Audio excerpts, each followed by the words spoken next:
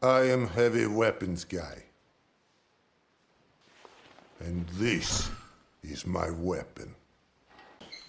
Let's give everyone a few seconds to soak in the madness before we begin. This is my personal Double Barrel AR15. All the bells and whistles, the whole kitchen sink. We're going to go over exactly what makes this thing tick. Now the first thing to note is that these receivers are 45mm center to center of bore. And that is so that I can push both triggers with one finger. This rifle is set up with a paddle on the far side trigger, and the first trigger left as is, and a grip set on the left side. It can be set on the left or right side, or it can be set with a grip on either side, maybe one shaved down. I have a shorter model of the paddle so that from either side, both triggers can be pressed. I also have a safety, a printable safety shaft that selects both simultaneously, or if a grip were to be used here or trimmed down, you could use a safety on that side independently. I would recommend that for having more than one caliber. There is a magazine release on the left side of the gun. There's a bolt catch on the right side of the gun. The magazine release on this side of the gun has a spacer behind it that causes it to hit the button on the inside for the second if it's pressed down further than normal. Additionally, the platform can take two quad stack magazines simultaneously.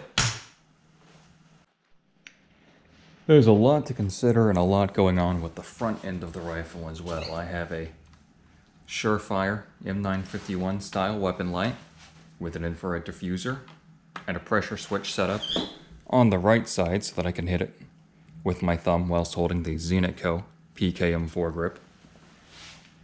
I've got a LMT rebar cutter on the front just for funsies.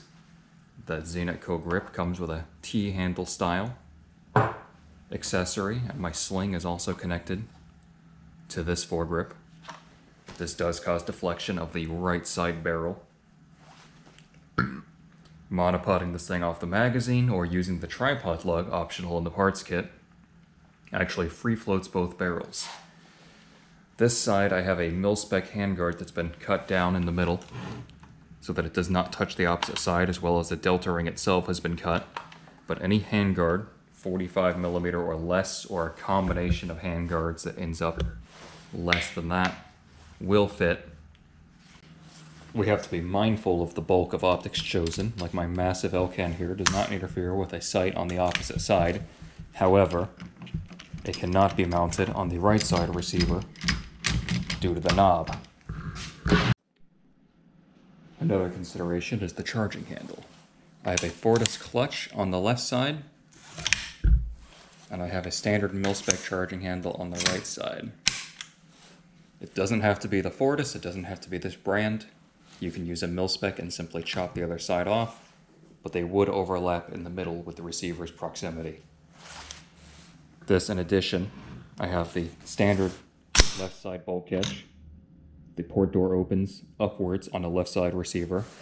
I have a left side magazine catch that I don't need because I can simply press the right side further in. And I have a PDQ, pretty damn quick, bolt catch on the right side. This rifle can be built without bolt catches. It can be built with the standard magazine releases, but these are just nice features to have. Now keep in mind this magazine catch and this PDQ bolt release add $100 to the total price of this platform. But it's invaluable to have an ambidextrous set of controls. Now, what is an AR-15 aside from the sum of its parts? Let's play with some of the different configurations available for this build. I have here a 50 Beowulf AR-15.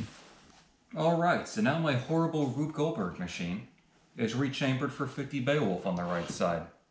Now, this quad stack magazine is not going to cut it. It doesn't take 50 Beowulf, unfortunately, or I believe it doesn't, not that I know of. A regular AR magazine will hold 10 rounds of 50 Beowulf. Now, some states limit you to 10 rounds, and that's just not cool. So I have my custom 20 rounder 50 Beowulf magazine, because more is always better. This is 2 Lancers with a custom floor plate that mates the two at the middle with the bottom one upside down, so the spring is free to go all the way into the second body with a coupler on the spring. But enough of that. In addition to the right side being rechambered for 50 Beowulf, we can also have the left side chambered for 50 Beowulf.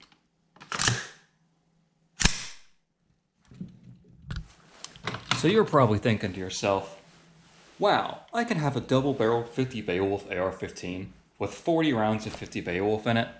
You're saying that like you're about to say something even more fucking insane. And I am. Next up, we're going to have dual spade grips, in case you wanted to make this a double-barreled 22LR for some reason. They do make a left-handed, left-ejecting CMMG 22LR conversion kit. So in the meantime, have fun with this, and I'll see you with the next horrible creation.